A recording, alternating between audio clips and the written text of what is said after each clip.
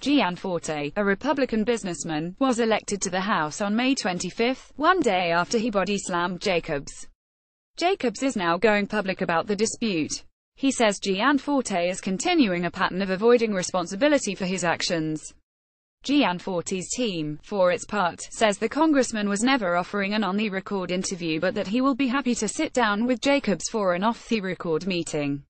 Congressman Gianforte's offer to Mr. Jacobs remains on the table, a spokesman said Tuesday night. Gianforte has spoken with some members of the media in Montana, but has kept a relatively low profile in his first 2 months on the job. On June 12, Gianforte pleaded guilty to a misdemeanor assault charge. A Montana judge ordered him to complete 40 hours of community service and attend anger management classes. Jacobs was in court that day. When he gave a victim statement before the judge, he said he hoped to interview Gianforte in the future, since that's what he was trying to do at the time of the assault. Before the end of the hearing, Gianforte addressed Jacobs directly. "I'm sorry, and if and when you're ready, I look forward to sitting down with you in D.C." Gianforte was sworn in on June 21. Jacobs, a reporter for The Guardian, started trying to schedule an interview the next day. "This is something that was a pledge he made to me in the courtroom in Montana. So I'm fully confident we'll work out the logistics soon," Jacobs said on CNN's Reliable Sources in July. Flash forward 6 weeks. Jacobs says he was stymied by Gianforte's aides. After over a month of requests as well as an off-the-record meeting with his FLAC, they offered an off-the-record meeting with Montana Bears, Jacobs told CNN Tuesday. "I made clear that while I would be happy to do such a meeting, it would have to follow the promised interview."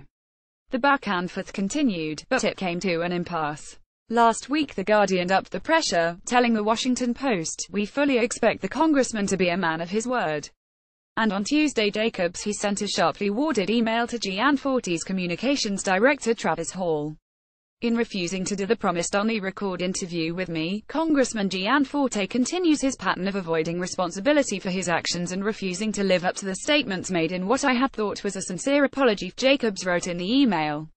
"He has refused to explain why he slandered me. He unsuccessfully tried to avoid pleading guilty to a physical attack against me, and he also unsuccessfully fought a legal battle to avoid the mild inconvenience of having a mugshot taken." Jacobs pointed out in the email that he has not tried to profit off the assault by suing Gianforte. Instead, the two men struck an out-of-court settlement and Gianforte donated $50,000 to the Committee to Protect Journalists. "I hope to use this incident as a positive opportunity to promote civil discourse as well as the importance of freedom of the press," Jacobs wrote. He thought an interview would help accomplish that. It's clear that he still has some questions about the Gianforte campaign's initial statement about the assault, which said aggressive behavior from a liberal journalist created a scene. Jacobs wrote in his email to Hall Tuesday, "I forgave Congressman Gianforte for his unprovoked attack and his slanderous statement afterwards in hopes that this behavior was an aberration.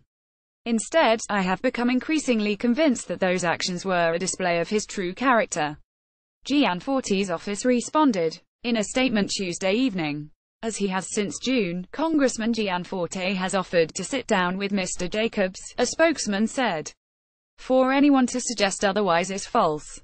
We have been honest brokers in our efforts to arrange for Mr. Jacobs to sit down with the congressman, including providing Mr. Jacobs with possible dates and times for a meeting and asking what Montana beers the congressman could bring for Mr. Jacobs when they meet.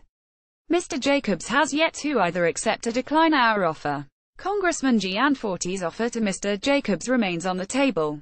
But from Jacobs' perspective, an on-the-record interview is what would inform his readers, not an off-the-record drinking session.